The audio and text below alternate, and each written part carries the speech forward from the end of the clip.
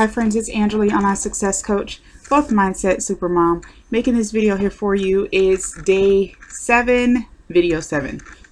And we're going to be talking about, I think people consider a seriously boring subject. I mean, I'm just speaking for myself. I always thought it was boring. When you hear folks talk about excuses and being consistent and having habits, like that type of stuff, just, I don't know, it just always seemed kind of boring to me. Like, oh, okay, that talk again. But I think it's weird because the truth is, in business, in life, in relationships, you have to have a level of discipline, a level of consistency to make it work. So I'm going to talk about how your level of consistency affects your business.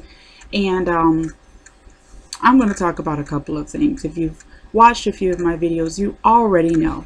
So I had it in my mind to talk about consistency this morning.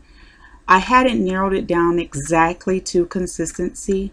I know I wanted to talk about something along the line of habits. But like I said, habits, it's kind of boring to me, so I didn't want to just talk about habits. So what I did was I went onto Tony Robbins' pages. He's a pretty cool guy. I like him. And he had a quote here. He says, in essence, and it's out of his book called The Power Within. I think it's Awaken the Sleeping Giant. One of those. Okay. He says, in essence, if we want to direct our lives, we must take control of our consistent actions. It's not what we do once in a while that shapes our lives. It's what we do consistently, by Tony Robbins or Anthony Robbins. So late yesterday evening, last night, I was listening to a call through the Empower Network Power Hour call by Tracy Walker, and she was talking about different scenarios and reasons why people do not move forward, and how there are many people that just struggle and struggle and wait to actually do something about their lives. They wait until they don't have, anything left to hold on to, and then they ask for help. And then when they get help, they want someone to just baby them through changing their own situation. And I loved that call. Okay, it was so powerful and it was so meaningful and so true. Being a leader and being this is how I see it. Anyone that's living right now, they have some type of oomph, some type of strength in them. Okay, when my son, I have a 2-year-old, when he was first born, I went to Walmart and kind of got I don't like Walmart, but I was just like in Walmart buying some stuff for him. And they had this little shirt that said 1 in a million on the front of it, a little newborn shirt. I love that shirt. I actually still have that shirt. And it's so true. If you're here watching this video right now, you're a 1 in a million. So you have the strength to survive something. Okay, you're here, you were born, you made it.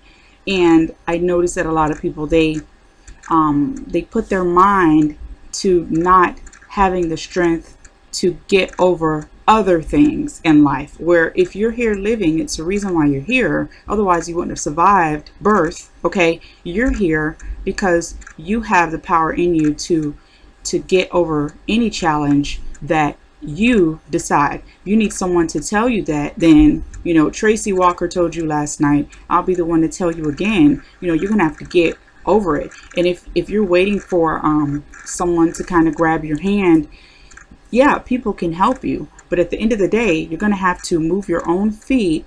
You're going to have to put some effort into it on your own, because someone cannot hold you on their back and then still get themselves to safety.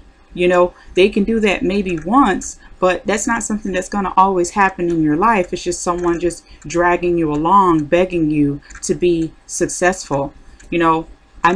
I don't know where that happens. It doesn't happen on my team. When you're giving the resources to be successful, you have to apply the habit of consistency. You have to determine in your mind what it is that you want.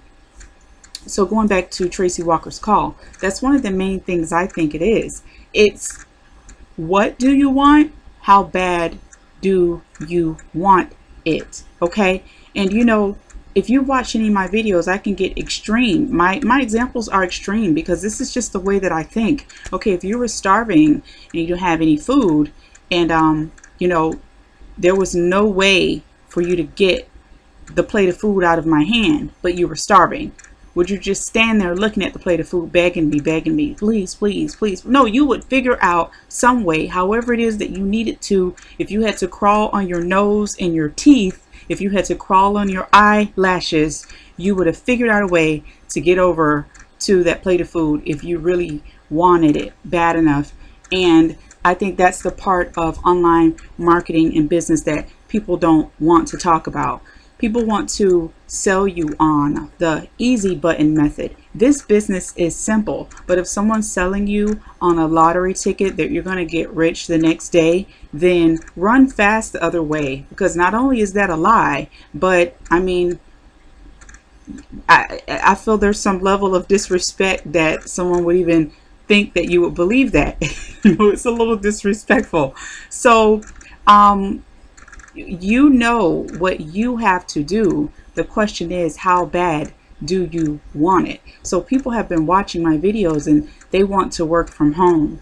And I was that same person. I wanted to work from home, and I watched a lot of videos. And it wasn't until I lost my job, until I was unemployed, getting an unemployment check that didn't even pay my rent, before I said, oh, the light came on. And then I had to make a move. I had to build a business online. I had to take action. But all that time before then, I was watching a bunch of videos, and you know, I was looking at other people's lives saying, oh, that's cool that she gets to stay home with her children. Okay, well, let me go ahead on and go to work and pay this $400 or $500 in daycare that I could barely afford. And you know, I can't afford food either, but you know, it's nice that other people can do that type of stuff. That's so nice. And that's how I lived too, until I lost my job. So I kind of went, you know, a couple different places, because the call last night, like I say, with Empower Network was powerful. But not only is that call powerful, you're powerful, but you have to be able to tap into that. Like I said, the resources are given to you. You're going to have to say, what does it take for me to get up in the morning and get this done? What does it take for me to work an hour a day to change my life? When you tap into that, then you will be successful. Or otherwise, you can just watch a bunch of videos, and that's not going to make you successful at all. You're going to be in the same place that you are now if you do not take action. I would have been in the same place that I was had I not have lost my job and got fired. Why? Because one, I was making excuses, and two, I thought that other people deserved things that I deserved as well, but I didn't feel like I deserved it.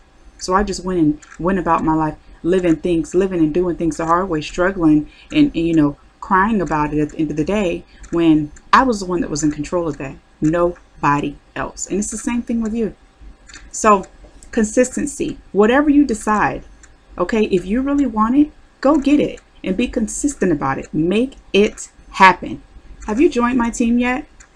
I'm not sure why, but you do still have the opportunity. Go ahead and click on the link below this video. Let's get you started working from home. It's only $25 to start. It cost me more than that to take my 3 boys to a movie, to a matinee. That's super cheap. $25 to get started if you're serious, because this is a serious team, and we're about business and about helping you succeed. Click on the link below this video, and I will see you all on day 8. Bye.